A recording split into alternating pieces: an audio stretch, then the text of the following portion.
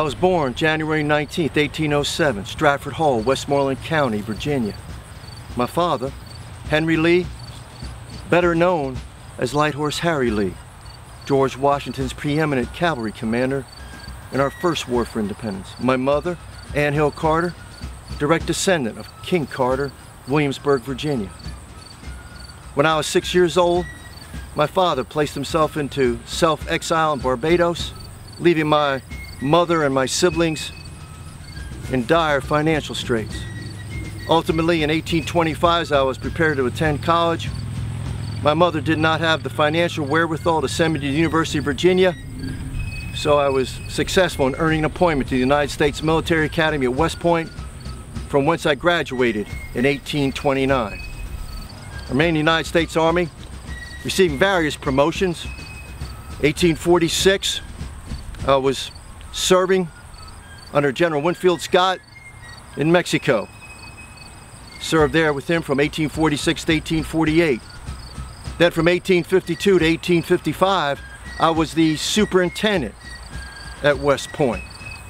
Upon completion of those responsibilities, I was assigned to the 1st U.S. Cavalry in San Antonio, Texas, and remained there until 1857, when I returned to Arlington House Plantation upon the death of my father-in-law to assist my wife in taking care of the finances of Arlington House Plantation.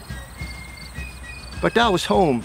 That is where I was in 1859 when I was called upon to go to Harper's Ferry to discuss some surrender terms from John Brown.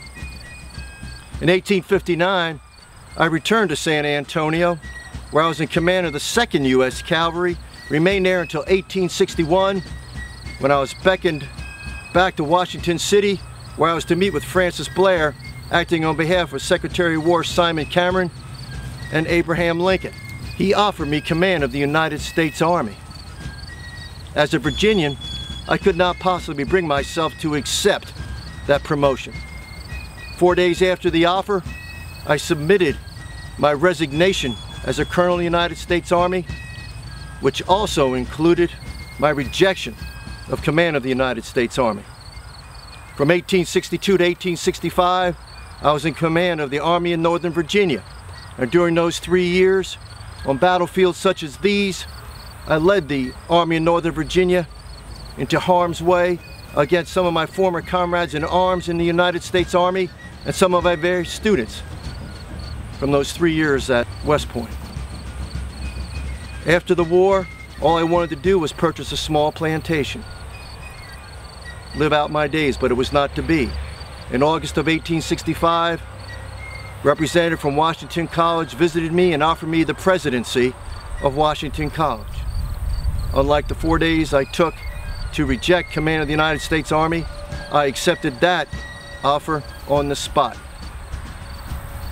The 8 years of my life, of which I am the proudest, are the 8 years I spent as an educator, the 3 years as superintendent at West Point, and the 5 years I spent as the president of Washington College.